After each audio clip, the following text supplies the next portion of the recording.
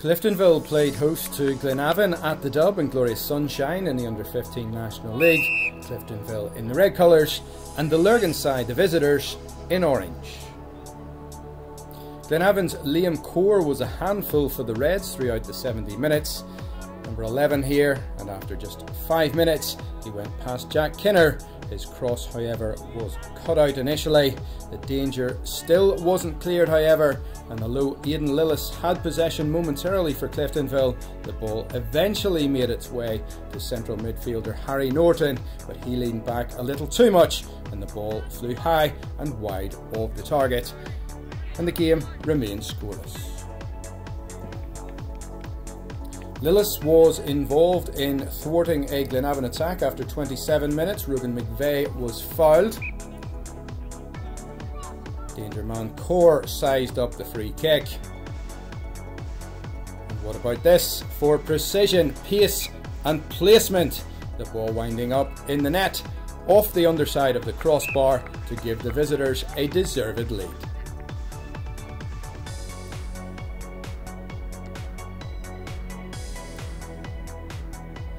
Core's quality in delivery was causing all sorts of problems for Cliftonville.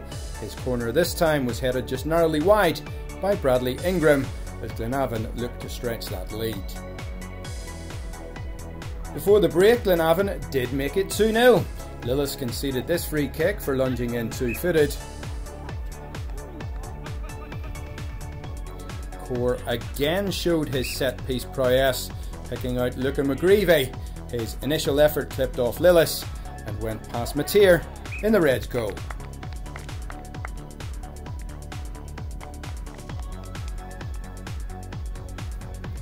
After half-time, it was more of the same from Glenavon. Core's 48th minute corner was headed behind by Ingram.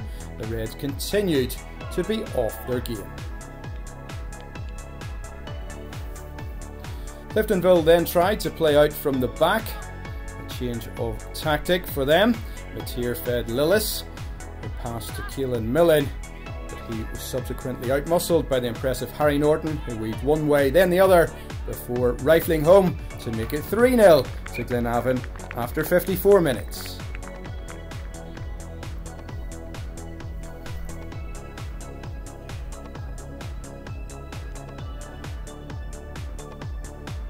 And Glenavon were determined to get at least another in the remaining 15 or so minutes. Cliftonville, who had started fairly well in the game, were just about out on their feet. The Reds, who had possession and were after at least a consolation goal, foraged forward 3 minutes later, but Core and Norton hassled their markers in central midfield. Norton feeding Rugan McVeigh, who drove forward towards goal before finding the corner with this classy finish to make it 4-0 to the visitors. Game, set and match.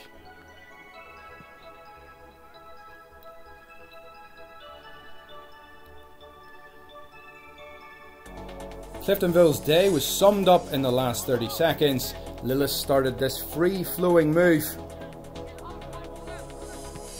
Jackson Reid then picked out Aaron Prendergast with the pass over the top, but he could only hit the side netting for the Reds.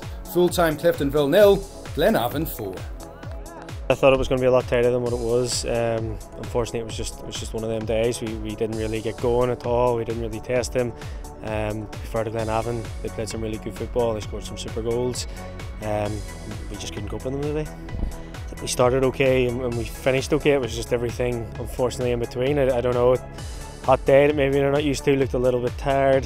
Sort of had, from at least from our end, that end of the season feel where maybe the boys are already on their holidays and thinking about next year, as opposed to the game today, where Glenavon were the complete opposite. They were focused, working hard, did some super stuff and done really well. That's all I can put it down to. We're particularly pleased today, bearing in mind we had 5 under-14s playing. With 5 or 6 boys injured, so it was fantastic to be able to bring up the young lads and for them to be able to step in relatively seamlessly and do so well. Really pleased with some of the passages of play. Some of the goals were fantastic. So yeah, delighted with the boys today. Really pleased. Yeah, Liam's doing particularly well. Liam and Harry both came to us at the beginning of the season. Both have pushed on fantastically well from the start. As you saw there from free kicks, you know, Liam's really progressed this year. He's doing particularly well. Harry as well, centre midfield, very good. I think he's as good as there is, if I'm being honest. He's certainly as good as I've seen this season. So delighted with both boys, progressing very well, and I think they'll start to get opportunities at older ages at Glenavon in the not too distant future, which is really particularly pleasing.